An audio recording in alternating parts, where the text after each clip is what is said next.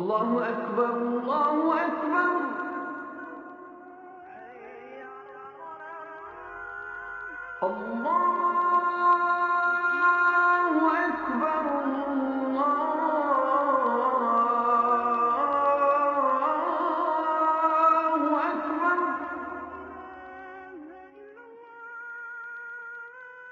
أعوذ بالله السميع العليم من الشيطان الرجيم. بسم الله الرحمن الرحيم، والصلاة والسلام على أشرف المرسلين سيدنا محمد وعلى آله وصحبه أجمعين.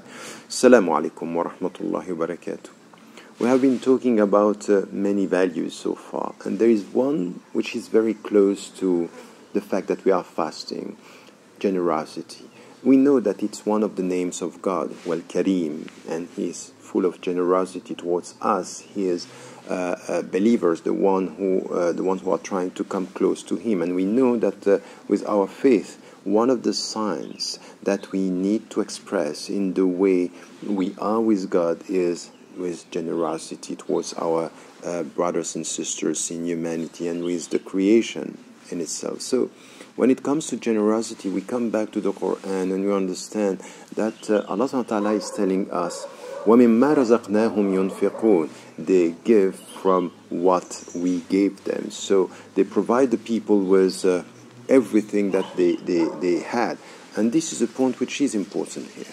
That very often when we speak about this, we speak about money, that we give to the people money and to the poor money. But it's much more than that. It's not only to give from what you have, it's to give from what you are.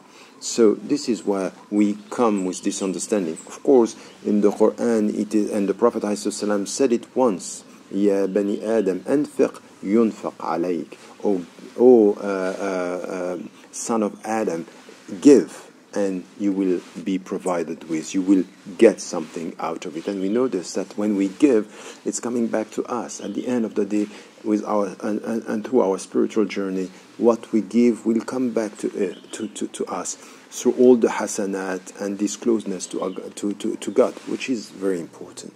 But we also have to understand here that Allah, God, gave us a heart, a mind, a presence. And this is also what we have to give to the people. To be generous with our heart means, for example, to listen to the people, to give them the affection and the tenderness that they need with our kids, with our brothers and sisters. The month of Ramadan is a month where you are mastering your desires, but you have to give your qualities. This is what you need to do. You have to be generous with your qualities as human beings. With your, for example, some people need to speak, to be heard. So to give your ear, to be able to listen to what the people have to say, to be generous with your time, to be generous with solidarity when it comes to help the people in their daily life. This is what they need. This is what they want as human beings.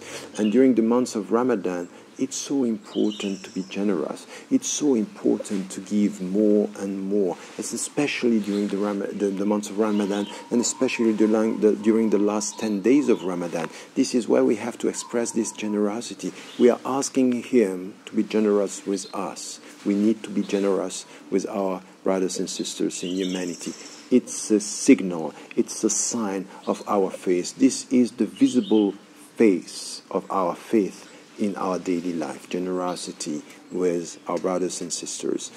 And remember to remain positive and to take good care of yourself. Be generous with your own self and to tell the people you love that you love them, inshaAllah. Wassalamu alaikum wa rahmatullahi wa barakatuh.